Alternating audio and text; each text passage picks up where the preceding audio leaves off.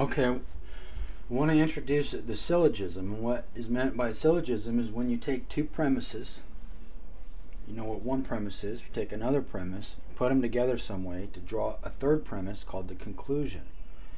So let's reason to the essential attributes of a syllogism.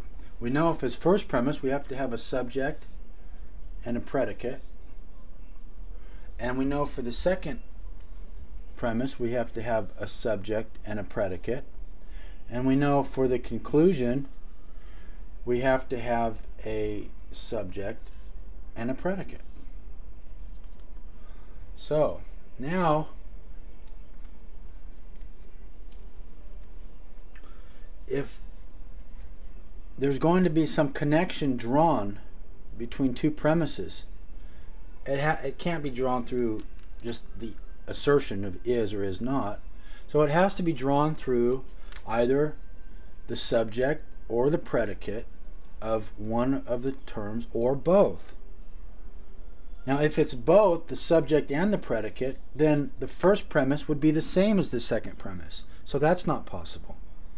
So we see that we have to have a connection drawn, some kind of a connection drawn between one of the terms in the first premise and one of the terms in the second premise, and also that the second remaining term must be different.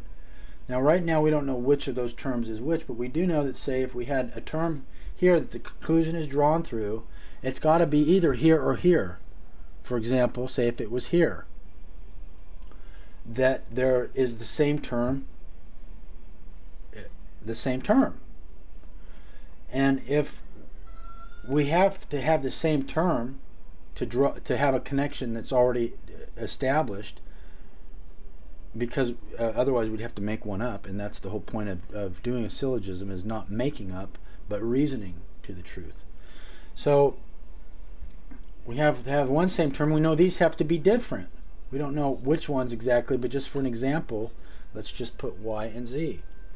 Now we also know for the conclusion, we can't just conclude something out of midair if we're going to be reasoning and doing formal proofs. So we have to, for our terms, we have to have one or another of these terms. So which terms is it?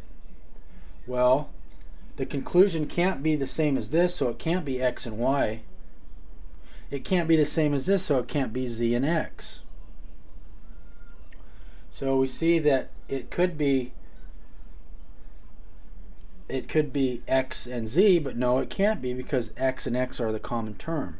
So it ends up that the two remainder terms have to form the conclusion. We don't know if it's y or z or y, but we'll just put z and y, or y and z.